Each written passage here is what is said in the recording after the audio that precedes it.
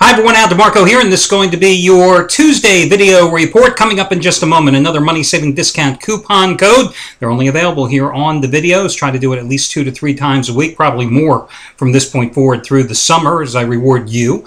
Definitely, you guys now playing, you are the most loyal and most dedicated customers out there because let's face it, a lot of people abandon gambling once the NFL and college football seasons are over.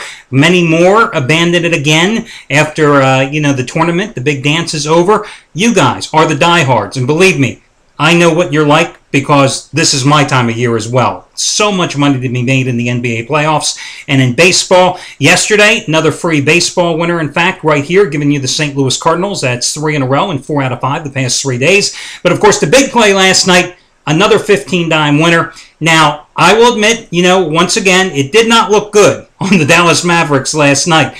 But how many times have I said to you repeatedly over the years, the one thing I'm absolutely 100% certain of after 25 plus years as a gambler, as a handicapper, is the breaks always even out over the long haul.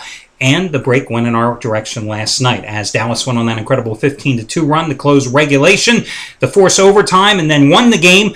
That gave me another 15-dime winner, my second biggest play in the NBA last night, not only on the Dallas Mavericks in the side, but it also gave me a 5-dime money line winner as well on the Mavericks at plus $1.55, so a very profitable evening as I'm now a perfect 7-0 in that Dallas-Oklahoma City series with my side and totals, the plays that I've given you as premium plays and the complimentary plays as well. And those 15-dime plays now 23-8-1 over the past 2 years in the NBA, including 18-6-1 this season.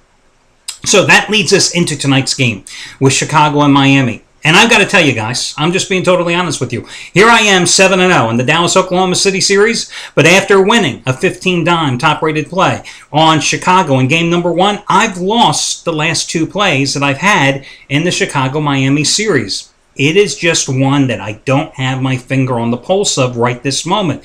And consequently, tonight, I'm not going to force a play on Chicago-Miami because I think the best bet is in baseball. So that's what I'm doing, and that's why I'm going to break down this contest for you in just a moment. And also, as I said, also give you another money-saving discount coupon code. Just a couple of quick reflections, though, about the Dallas Mavericks here. First of all, Dirk Nowitzki last night, it was like watching a guy play on the playground. They are hanging over him. Oklahoma City defenders are draped on Dirk's uniform. No problem. Off balance, fadeaway jumper, no problem. Hop back on one leg, kind of shoot this contorted jump shot, no problem. He's hitting them left and right.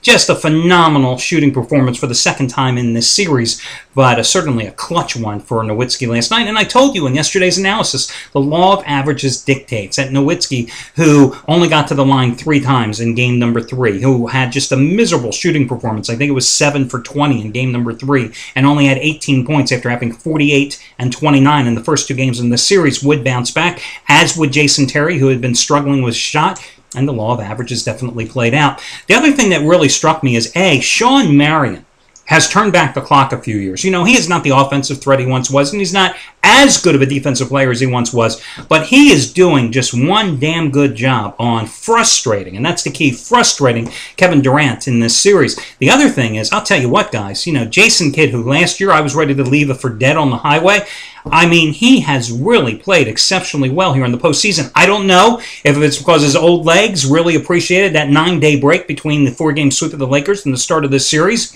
But he has more than held his own on the floor, directing the offense and doing a decent enough job when matched up occasionally with Russell Westbrook as well. And you saw, of course, last night with Oklahoma City, their youth and experience once again betrayed them.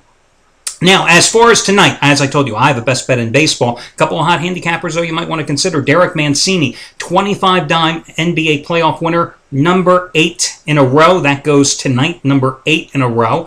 Anthony Red, the number 1 NBA playoff handicapper at this site the past 2 years combined, with a net profit of 469.5 dimes. Tonight, 8th ever 50-dime NBA play of his career on the Bulls and the Heat.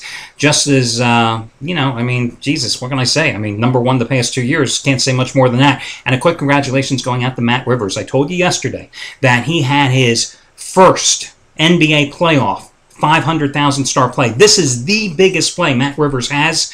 Now 3-0 with those selections in 2011, and I think it's like 32-18 lifetime with those plays after cashing in last night with the Mavericks. Tonight, a 200,000 star play. All he's done with the 2,000 star plays, including the Heat on Sunday, 17-6 run with them.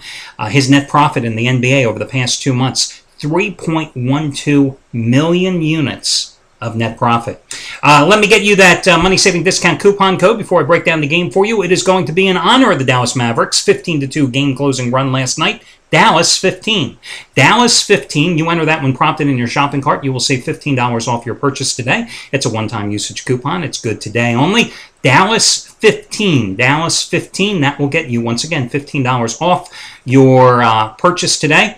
Dallas, D-A-L-L-A-S, and the number 15, 1-5, no space between the word and the number, and that's how you get $15 off. Use it, guys. I love when you guys use these coupons, and my God, you guys really love the coupons based on your usage. Phenomenal, the way they're redeemed, but hey, God bless you, save some money.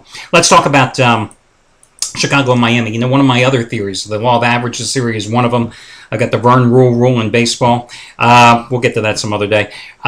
Suspension of disbelief. Let's talk about that. I think it's hard for people to realize that the Chicago Bulls, the team with the best record in the NBA this season, the team that had totally dominated in the second half of game number 1 and steamrolled Miami, could find itself down in the 3-1 hole if they lose again tonight. Yet I look at this contest and I keep thinking to myself, am I going to be victimized by my own theory? That's why I'm not betting on this game. That's why I'm not releasing it here other than a free pick. And here's why. You know, I look at game number 3 and you see LeBron James having a strong finish, Chris Bosh having a monster game. But hey, it was a 3-point game. The Bulls were down by 3 points going into the fourth quarter. It was right there. They were in the mood, and they hadn't played that well. Here's the thing, they had not played that well. But for the second straight game, they collapsed in the fourth quarter. The Heat go on a 9-0 run. They will away for the win and the cover. You know, they have scored 160 points, they being the Bulls, in the past 2 games. That's their lowest 2-game total of the season. They've never lost 3 straight games this year. And Derrick Rose, 15 for 42 the last 2 games. Well, he says he's going to be more aggressive, try to initiate the offense, drive more aggressively to the hoop. Is Chris Bosh going to have another monster 30-point game? I don't think so. I mean, you know, I've always thought of Bosh. He was a great player on a bad team. Here he's had some moments in the playoffs, 34-30, but this is a guy who was missing in action most of the Boston series. Do you not remember that? Especially his Game 1 fiasco. Carlos Boozer stepped it up last night with 26 points and 17 rebounds. Yannick Noah, again, missing in action. He's got to show up. Luol Deng, who did not play well, played okay, great in game number 1, pretty good in game number 2. Awful in game number 3. He's got to do something here. But, I mean, Noah, 1 point and 5 rebounds in 29 minutes. You know, Deng had 14 points and 8 boards in 42 minutes, but he really did not play well. And, of course, Kyle Korver still struggling for his shot. And the bench suddenly is not getting any production. Now, on the other side of the coin, will the big 3 plus Haslam combine for another 81 points like they did in game number 3? I'm betting tonight that they don't, guys. I know Miami is 7-0 in the playoffs, but I look at this Bulls team and I'm going, they've been right there on the cusp of perhaps pulling out a victory in game number 3. And, you know, we're competitive in the second half, coming back from a big deficit in game number 2.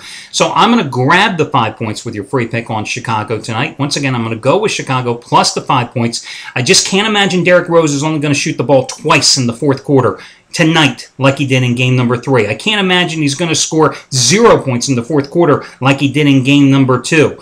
I mean, this guy's averaging 23 points and 6.3 assists, but on 39% shooting in the postseason. Those numbers are all down from his regular season efforts, and the Bulls have only shot like 32.4% in the fourth quarter of the past 2 games. Again, law of averages dictates I say the Bulls rebound tonight. Can they win the game?